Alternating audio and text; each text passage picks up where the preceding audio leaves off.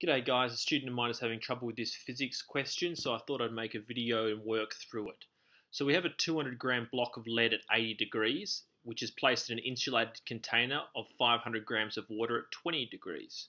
What is the final temperature of the combination when they reach thermal equilibrium? Assume no heat is lost to the surroundings. Okay, so basically what we're going to have here is we're going to have a object with a greater temperature put into water which is of a lower temperature, and the temperature of the water is going to rise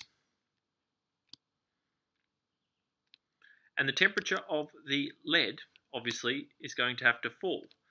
So because of this assumption that we make in the question, we can come up with the following equality. We can say that the heat that is going to be lost by the lead is going to be equal to the heat that is gained by the water.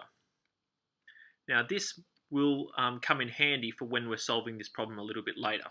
So let's just go over the formula that we're going to need to use, specifically this heat formula. So hopefully you guys are aware that we can work out this heat in joules, which is equal to m in kilos, the mass, times the specific heat of the object times the change in temperature. Cool. So this change in temperature we're going to convert is supposed to be in Kelvin. So we're going, as you can see here, so we're going to convert both of these temperatures to Kelvin. Where's the other temperature? There. So let's just quickly do that underneath. So we have 80 degrees Celsius is going to be equal to 353 K.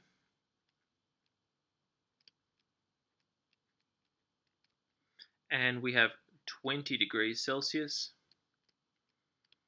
which is equal to 293 K.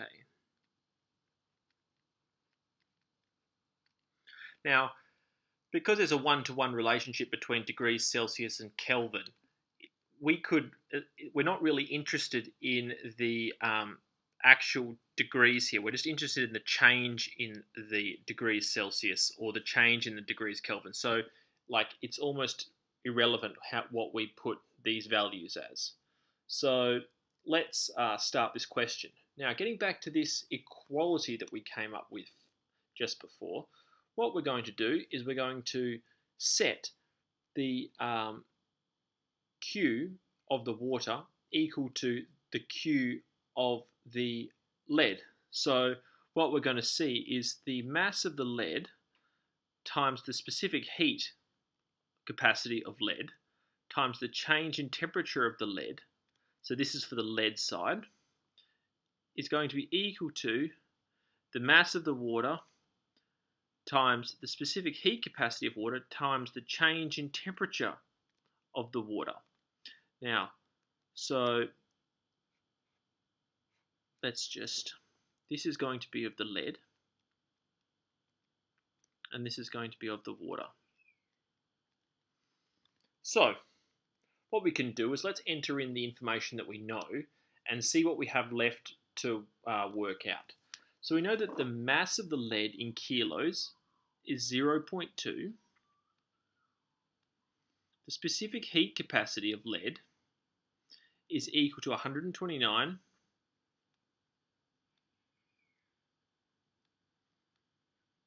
And obviously we don't know the change in the temperature. However, we do know what the initial temperature is.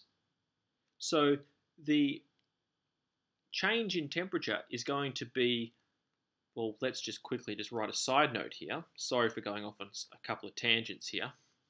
We can write that the change in temperature is equal to temperature final subtract temperature initial.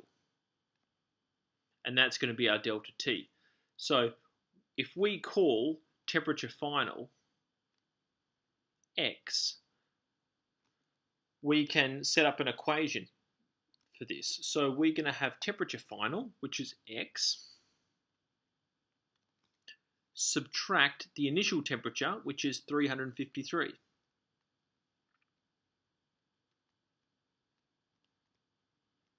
So that's of the lead. And this has to be equal to the mass of the water, which is 0.5 kilos, times the much larger specific heat capacity of water, 4180, times by delta T, which again, temperature final, and because it's going to be thermal equilibrium, the temperature of the water and the temperature of the lead are going to be the same. So we can say that the final temperature is going to be equal to X minus the initial temperature of the water, which is 293. Now voila, hopefully you realize that because we only have one variable in this equation here, we can solve this. So let's just get straight to solving it.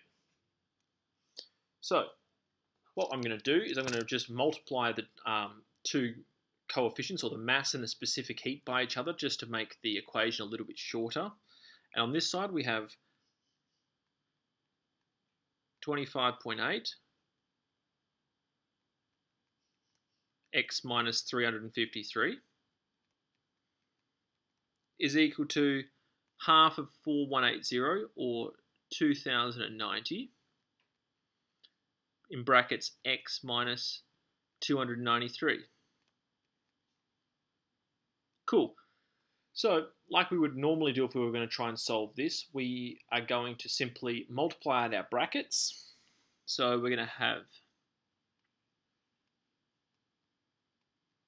25.8x minus 9,107.4 is equal to 2090x minus, now this is going to be a big number, 612,370. Now all I'm doing here, this is not physics anymore. This is just simple algebra that you would learn when you're 13, I guess, years old. So we combine our like terms on either side of the equality. So I'm going to move my just my digits over to the left, and I'm going to move my x values to the right, and I get 612,370 minus 9107.4 is equal to 2090x minus 25.8x. So what we end up with, let's just continue this up here. What we end up with is 2064.2x is equal to 603,262.6. And then we can simply divide both sides by 2064.2, and we get an x value of 292.25.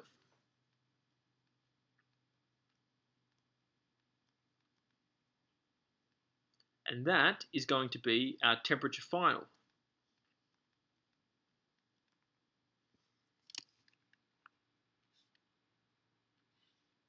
So, what we can see is because of the larger mass and the way larger specific heat capacity, if we drop an 80 degrees Celsius block of lead into half a kilo of water, it's only going to rise the water temperature by 2.25 degrees.